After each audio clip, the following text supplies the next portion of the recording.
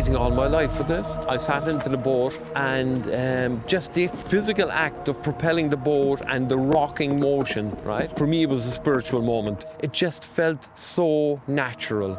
It just moved me, figuratively and literally, you know? Any opportunity to get, I'm out on the water. I can't think of a better way to start the day. I come down, meet my friends, we go for a row. Sometimes we have a chat, other times we just listen to the sound of the oars in the water. And I always think of Martin O'Donnell's poem on Chorcai. And the poem goes, you know, Tolbuli fawn like Madi Rava, Corachlanish, get Tatchan Claddy. The gentle lapping of the oars in the water as the curragh full of fish comes towards the pier.